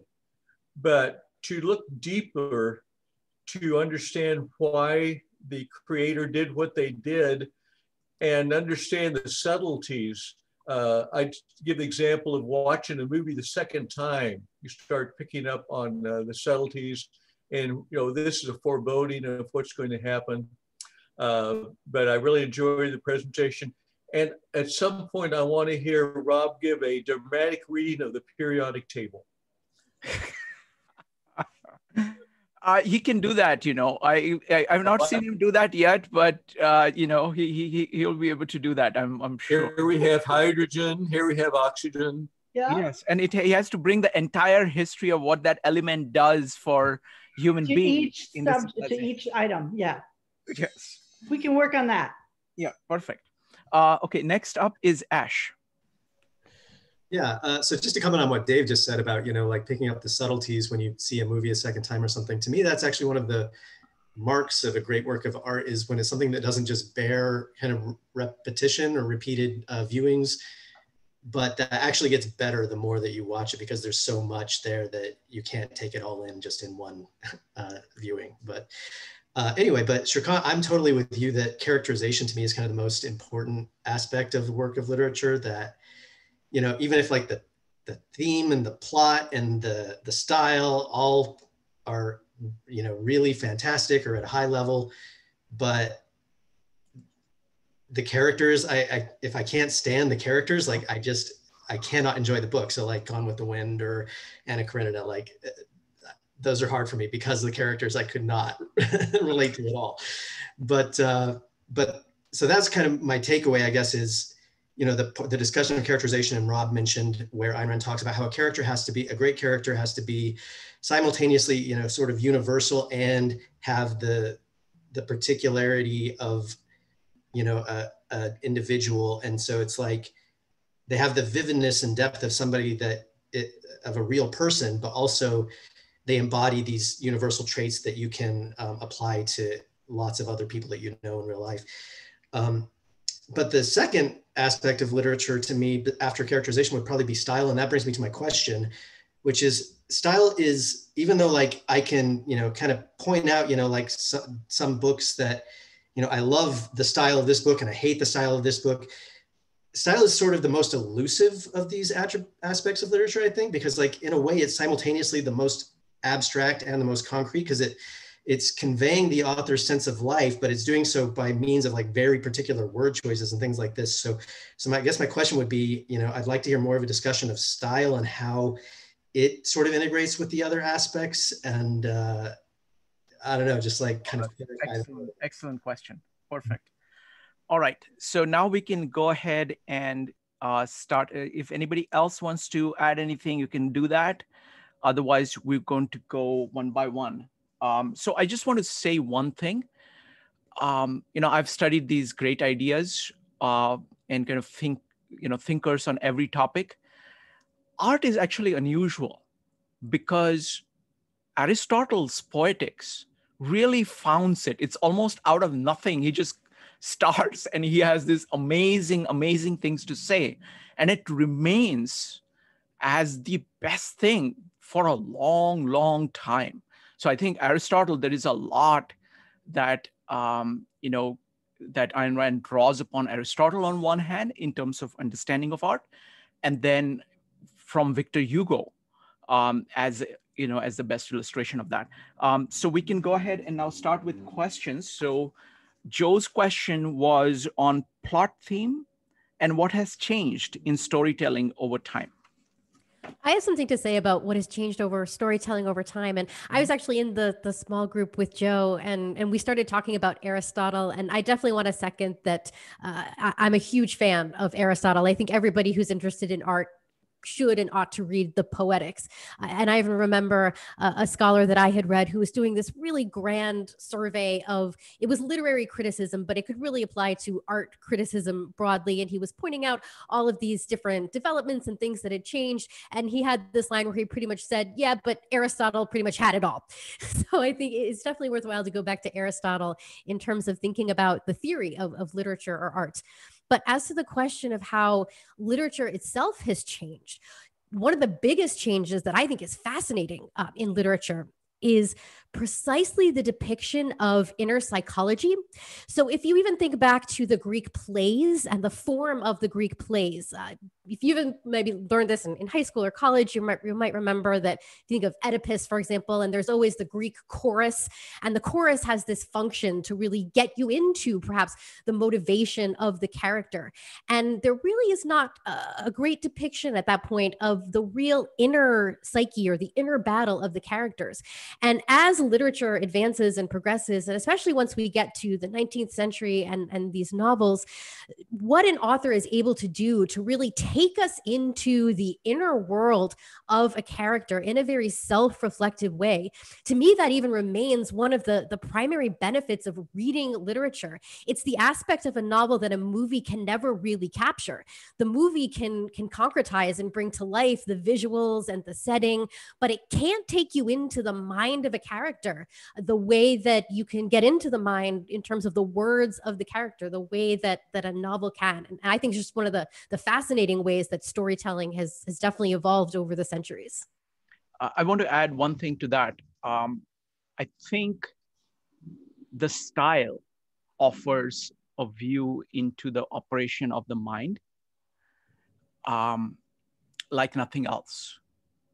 The most stunning observation on that I've seen is the difference between Iliad and Odyssey. This was Julian Jaynes. He looks at passages, and the way in which Iliad does things and Odyssey does things is dramatically different. In Iliad, things happen to you. There are these gods that are acting through you, whereas there is a self-consciousness in Odysseus, a very deep level of self-consciousness. So there is a jump in the extent to which people were focused on consciousness and understanding of will and understanding of self-awareness that just went a quantum leap, and you can see that. So great observation. Rob or Sherry, would you like to add anything? Are we doing this and are wrapping up, or are we answering that question? Which question about the evolution? Yes. Okay, because I didn't know if we were on that or moved on. Yeah. No, I think I'm not an expert on the history of this sort of thing. I do think that the issue of, generally speaking, Western literature and Western culture in general becomes much, much more introspective as you go along. There are some points where it becomes too introspective and it degenerates, it becomes very navel-gazing. But that really is, at every stage what's going on is you're getting deeper and deeper into introspecting into what are our motivations? What do we really think? How does the mind work? And bringing that more and more to the forefront. The Greeks were very outward focused and did not spend as much time on that. The Romans even more so. So yeah, I think that is the key development that's happened over the last couple thousand years, is more introspection into fundamental motivations and to how your mind is thinking through things. And I want to also say, you mentioned style. I could do a whole extra thing on style at some point if you want. I've done it from the nonfiction writer's perspective, but Joy may remember something I used to do in writing classes where I would give people an assignment to say, come up with many different synonyms as you can, different words to use to say my opponent's position is wrong. Like it could be false, it could be in error, it could be, you come as many as you can. And typically, one of the more ambitious students would come in with 30 or 40 different ways. And of course I had the master list, which is at 288 and counting. And because this is vast, English is a huge language. There's 600,000 words or more in it. There are so many different ways you can write, so many different little shades of meaning that you use. So it's a whole vast field that we can go into. Okay, excellent. No, I would love to do that. Let's take the next question. This will be a very quick question. So Lloyd asked, is this a book or a collection of essays? And why is it that she talks about some things which are there in the textbooks, high school textbooks, and some things that are new? Why are they all mixed up? Any thoughts? My only thought is Lloyd, that was fighting words, because the only book I've published is a collection of essays that were written one at a time for a magazine. So it's a book still. It's got a cover, it's got a back cover, it's got pages in between. It's a book. I'll just go. Definitely a collection of essays, but to the second point about why there's such a range of what she seems to cover, my understanding of the genesis of this project was she was presenting some of her thoughts about fiction to an audience that included people who were both either authors themselves or are working or aspiring authors, and people who were just completely clueless about fiction, but maybe had read The Fountainhead or Atlas Shrugged and liked those books. So she was really trying to accommodate a wide audience. audience of people who maybe didn't even get the high school lesson to people who were practicing artists. Okay, and what I would say is that I'm actually a very big fan of this kind of works, because I take the responsibility of putting the integration, doing the integration myself, no matter what book I'm reading. And I'm trying to pull together everything from every source anyway, multiple books and multiple things. So for example, it's crucial to do the basics in a, and to present the basics, even when you're, presenting new ideas. And yes, you pick things up from essays. So it's a small point. I want to talk about the next one is less. I was really intrigued by the way in which he talked about using art, using art as a way of thinking, actually, as a method of thinking, as a way of, for you to make sure that you've covered all the bases. So using art, choosing art pieces carefully to map out all the things that you need to focus on. And art gives you a very powerful way of focusing on that and putting it together on a wall. So you have these 4 things on the wall and then using it in problem solving. So any thoughts, any comments on that?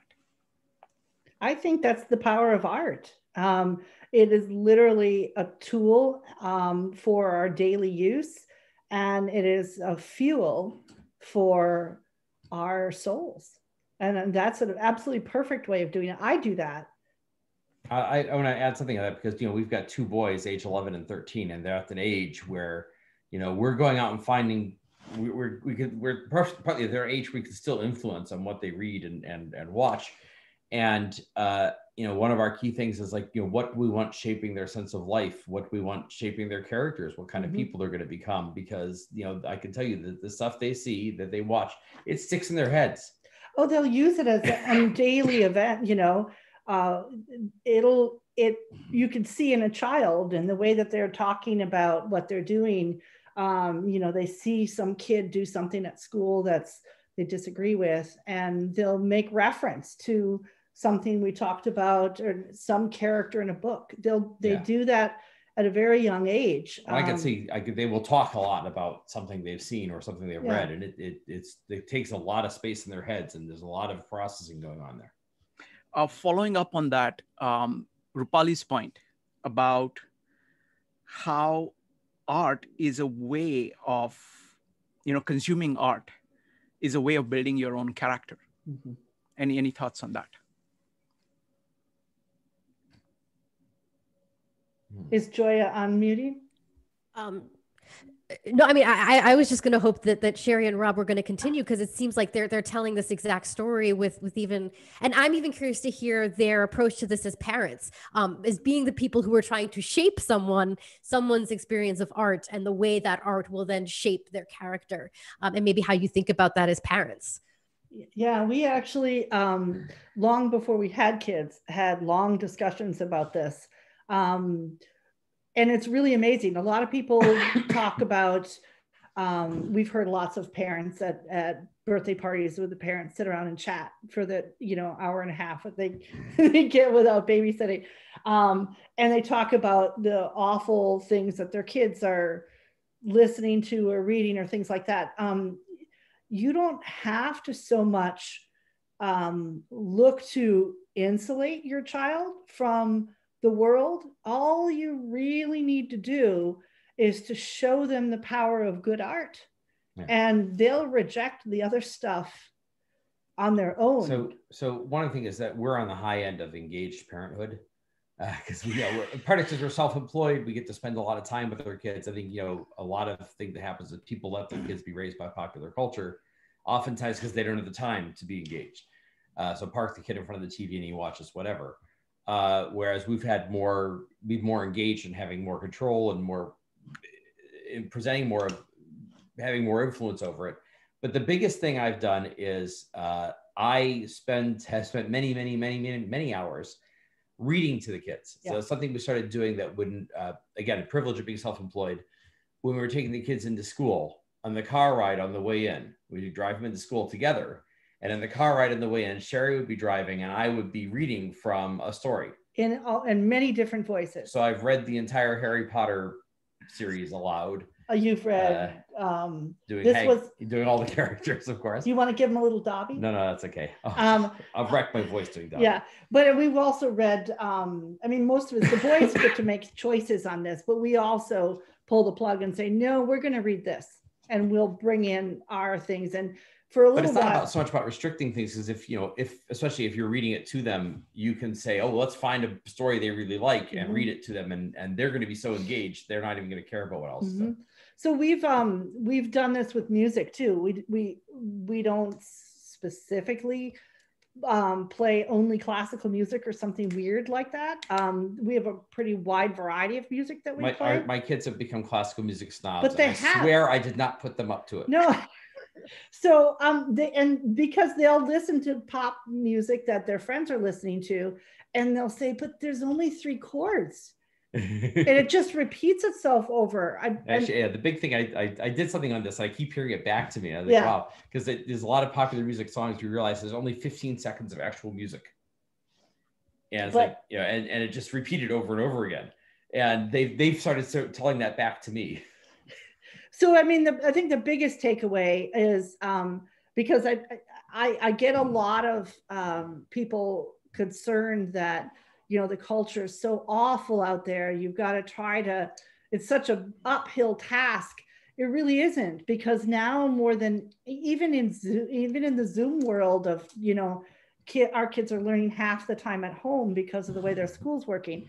Even in the world when you're stuck in your own house, there's so much available to us now. It's not the same as seeing it in person, but it's still so much better than any other time in history. There's so much access to the good stuff. And frankly, the searching for the good stuff is half the fun, because when you find something that you didn't know existed before, that's treasure hunting. Actually, I just realized that about 7 years ago, I wrote an article, sort of like a holiday gift giving guide, of book recommendations for kids in like the 3 to 7 year old range, which is because that's what we'd experience at the time. I should probably update it at some point, but I might post a link to this. What were you going to say? You're going to say something? Well, I just looked it up to make sure I could find it here. Yeah. But really, it's not, the art does it for you. You don't have to do the work. You can talk about the art with the child way beyond, and Rupali will talk about this as a Montessorian. Don't put limits on what a child can understand or not understand. Really, really young children will respond to a work of art, probably in a way that's at a deeper, more honest level in many ways than us later on when we've put in all these boxes in our heads, because children will go straight to the emotion and go straight to the gut because they don't have that filter yet.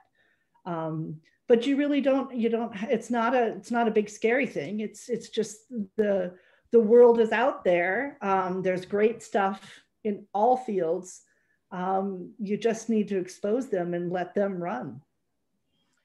Well, next question is from Jonathan. Jonathan, I'm going to let you ask the question yourself. Couldn't do a good job of that. I might still struggle, but I think I've sort of thought it over and it's a bit closer. But I was wondering about when you see like lack of realism in a story, like something doesn't make sense. A character acts in a way, you're just like, no one would do that.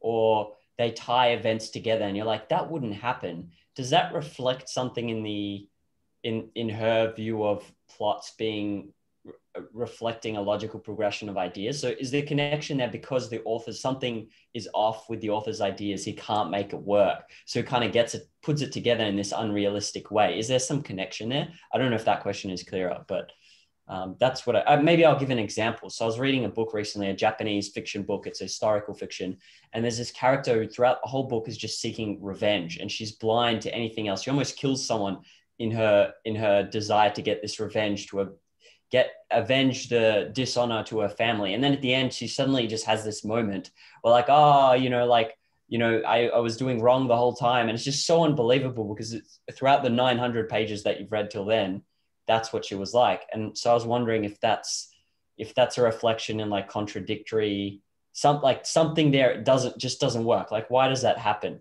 I don't know if that's any clearer, but. No, that actually does clear it up. So this happens, I don't know what book you're talking about, but so there is no plot event that occurs that causes her to make this shift. It just happens. There is a plot event, like someone almost dies, but given the rest of the story, it just doesn't make any sense at all. And so when you get things like that in books, I'm wondering what that is. Yeah, that seems to me like it would be what Ayn Rand describes as the plot and the characterization not being integrated, so that one doesn't flow naturally from the other. See, I thought you were going to ask. I thought you were asking about something more about how, as readers, if we don't get the conflict in a character, and I was thinking about Dominique. Dominique Franken in The Fountainhead, because I understand her now, but when I first read the book, I totally didn't get her, and it took me many years to kind of get us for it to make sense. But I still, at a sense of life level, I understand her, but I don't get her, if you know what I mean. My sense of, I can't get there to understand her at that level. But I think what you're talking about is a mismatch between, this is an example of when you don't have integration between two parts, that makes it less valuable of a work. So imagine if there was, say, a Hugo-esque like event that made this change in her way of living that really made it make sense. Then it would be so much more powerful, right? And now it's like, meh. So that's not, I think that's an example of a work of art without that great integration. It's a value, but it's not as powerful. Yeah, I'm thinking of it in terms of humor. Like for example, in Hugo's kind of thing, there is an initial surprise, but then it immediately gets resolved because, oh, that's why. So that it's kind of a dramatic event, so that causes surprise, and then you understand why it happened. And then it makes perfect sense. It's kind of like humor. Like humor also works like that there is a surprise and then you say, aha. But it's kind of like, what Jonathan is describing is like, it would be an attempt at a humor where you say, what? And you never stop. That's it. There is no kind of closing back. Yeah. I was saying sometimes in older literature, there were conventions that a story is supposed to end in a certain way.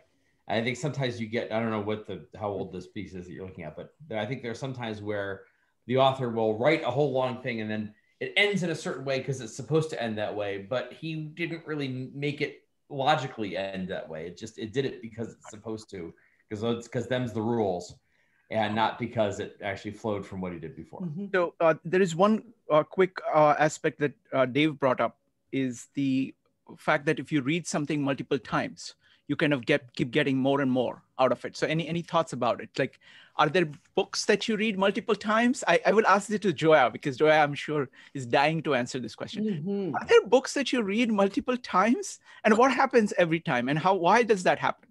So there are definitely books I read multiple times, but I wanted to say something too about Jonathan's question, because one of the interesting things there is when you ask, well, why wasn't there that integration that we're looking for? Was it that the author didn't understand something about human psychology? So like that was why? Was it that the author, there was something about the style of the writing that was missing? And interestingly, it's oftentimes both. And this, I think, even is going to get into our question about style and why style is so fascinating. Because sometimes if there is something that's wrong with the author's style, it's somehow connected or reflective of a deeper misunderstanding in just their basic understanding of reality. So just wanted to throw that out there before we get to the question about style. But to the point about rereading books, I definitely reread books. partly Ash made that great point that a really rich work has so much going on that you can't take it all in the first time. So you have to go through just to appreciate all the details and the subtleties. And one of the things I find is that great works of art too are wonderful in that they provide a benchmark for how you change. So I was recently having this fascinating conversation with a friend. We were talking about the Lord of the Rings, the movies. And this is an example where I personally do think that the movies are better than the books in terms of a work of art. That's my personal opinion. But we're at that point now where it's been almost 20 years since the trilogy of the movies came out. And we've each just, gone from, let's say, young adulthood to more middle adulthood in that time period. And so in rewatching the trilogy again and watching that trilogy, especially now in 2020, we were having a fascinating conversation in terms of how the way we were responding to things in that series is different now, and how much of that is reflective of perhaps the mood that we're in now in 2020 going into 2021. And that's a real, I think, one way in which a work of art is really valuable, because there are just things that are momentarily happening in your life now where that great work of art will shine a light that you perhaps weren't paying attention to, but now it is really salient because of what's happening. And then how much more are you getting out of it because you've changed, because it has been almost 20 years and you're in a different stage of life and there's more things that you know about the world and yourself. And so in going through that book again, and the very fact that the work remains the same, it remains the constant benchmark and touch point, and it provides that way for you to reflect on what it is about you and your experience that's been changing. Wonderful. Speaking of Lord of the Rings, somebody said in the comments here, in the text comments, the best part of parenting is experiencing quality children's literature, and the best part of having boys is having an excuse to read Lord of the Rings as a grown adult. Over and over again. Wonderful. So we'll come to the last question now, which is actually the most complex of the questions, and that is about style. So Ash, can you go ahead and restate the question about style? Yeah, sorry. So I guess the question was just, to me, style seems like simultaneously one of the most powerful elements of art, but also one of the most elusive, because it seems to be simultaneously the most abstract and the most concrete element or aspect of literature that Ayn Rand is analyzing in this chapter, because an author has to, simultaneously is expressing an author's sense of life, which is kind of their, very generalized sense of life in the universe, but it's doing so through the very concrete means of their specific word choices and sentence structures and all of those kinds of things. So I was just wondering if any of the panelists wanted to speak more to that, and like how exactly style integrates with those other aspects of literature, and how it helps literature achieve what it does. I have one thing I want to say about that, which is I think it ties into the question about how is it you get so much more out of reading some books, reading them again and again, you can get more each time. And something was said about acting, that if you do it right, nobody knows you're doing it. If you are achieving, a really good author achieving certain emotional effects is doing so by very complex and subtle manipulations that you're not paying attention to, you're just being carried along by it. Mm-hmm. And so that's one of the reasons why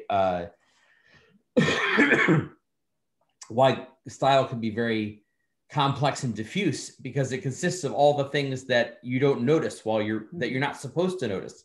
It's all the stuff that's happening backstage. The author is carefully managing this experience for you what you don't see is the 7 different words that the author thought of using and threw out and decided to use this other word instead, because that was much better than the others. So you sort of don't see the technical process behind it, the special effects, the making of the special effects, that you don't see that. You see, and if he does it right, you're being carried along so naturally by the finished product that you don't notice all the details that go into it. I think also style is getting into, like Ash has said, it is like a direct pipeline to the artist or author's sense of life. So there is quite possibly a level of subconsciousness going on. You know, you pick the word because it's right, not necessarily because you've thought through it every single way. It just feels right, you know? And that sounds wishy-washy, but my guess is Ayn Rand probably knew exactly what she was doing with every single word, but still, when she calls to mind, what word am I using? What word how do I describe this? A good artist, those are the tools that they manage. It's like a piano player who learns how to play and then they just play. Those things just come out when an artist is working. And so she's probably just, it's letting that flow. When she's writing, those are the words that just come out because they're right to her. Or when a painter is painting, that's just the way that they're painting.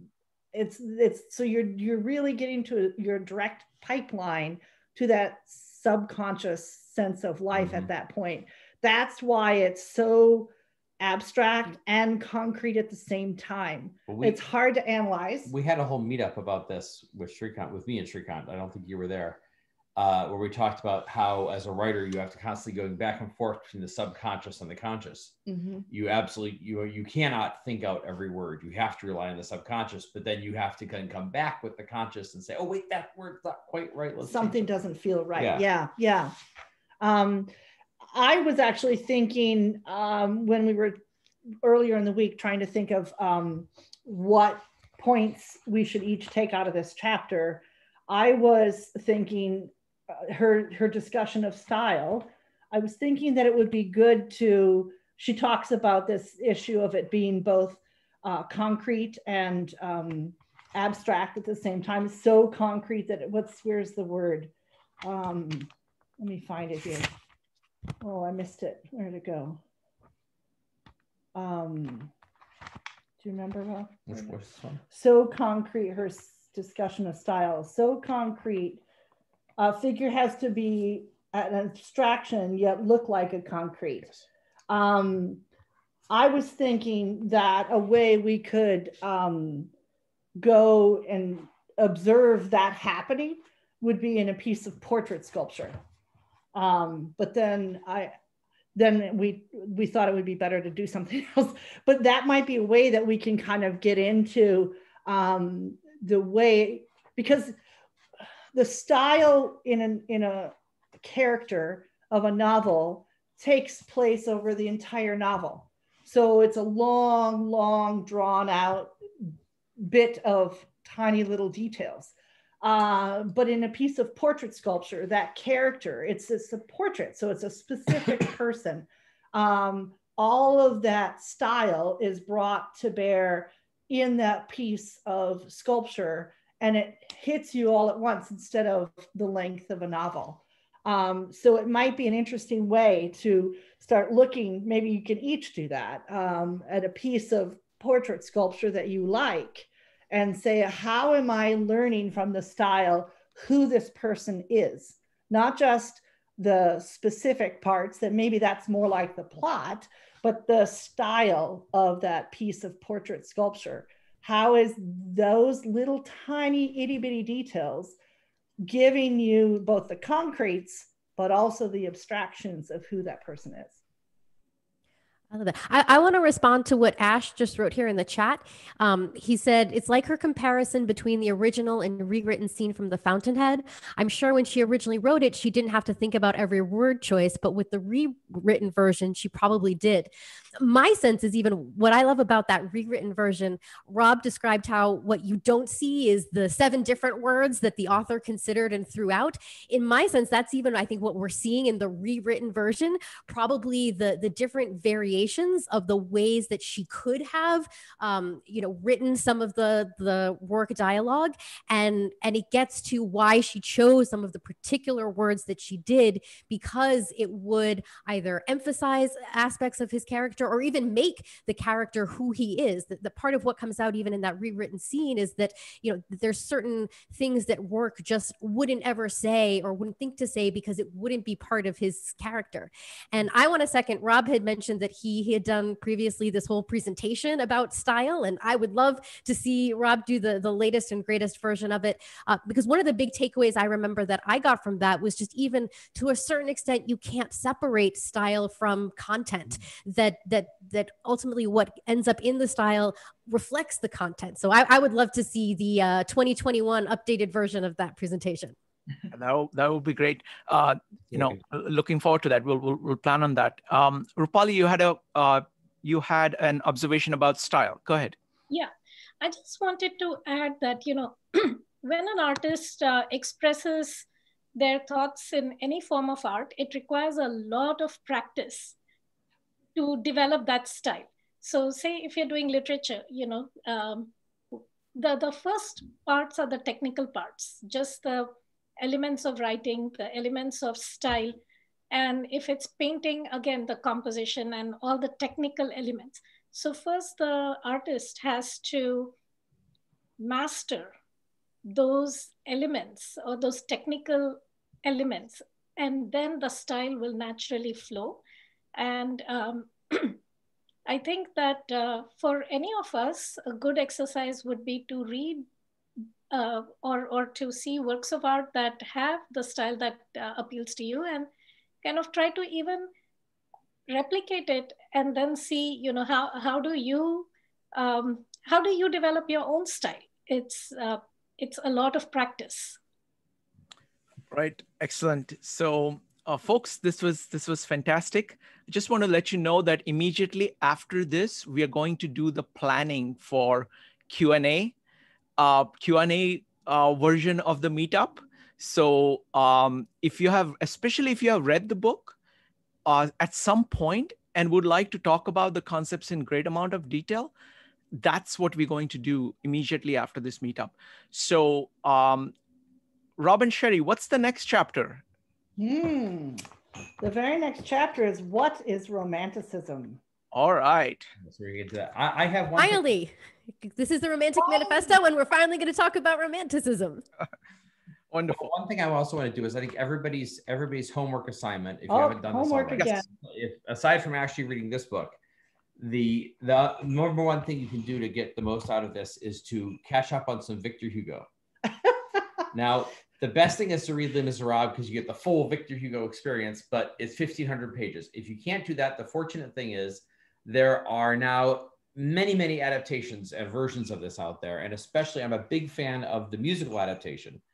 And it's actually, the interesting thing is, within about 6 months of reading this book the first time, the touring company of Les Miserables came to Chicago. So I got the full experience there. And I want to discuss that in more detail later.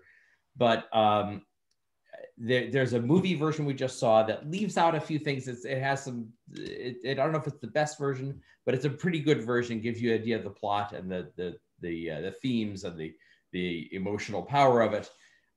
There's also online, you can find, there's a 10th anniversary concert. That's the one I was going to recommend. The 10th anniversary one, I think, is the best performance. Yes, it has the original cast. It has Cole Wilkinson as Valjean. It's original. But it's better than the original cast, because they really took the best of the original cast from the first 10 years and brought them all together. So I think that is the best. And I'm a huge fan of Alan Armstrong, who is the original Thénardier, because he just reeks every little bit of character out of that. I can't see it any other way than with him in my mind. So that's a good one. You probably want to have like a plot summary, like a Wikipedia plot summary to go into it with you, because they leave out a lot of the stuff in between that gives you what's happening in the plot.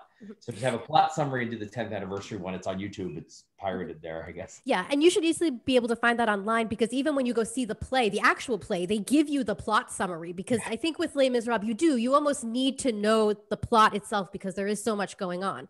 And then once you know that, you can appreciate the performances and the music and everything. It began as a concept album produced by a couple of guys and a couple of Frenchmen in French with all the lyrics in French. And it was basically, they could do this because if you went, I guess at that time at least, if you went to high school in France, everybody read Les Miserables, so everybody knew the story. So they just said, "Oh, let's do a bunch of songs that sum up the story," and that was the origin of it. So it was coming from a context where everybody knows the story. We just do the songs. So yeah, it helps to have the plot summary. Wonderful. All right. So, folks, if you want to stick around for the Q&A, you are welcome to do that. But I'm going to say goodbye to Rob and Sherry. This was wonderful, folks, and we'll see you a week from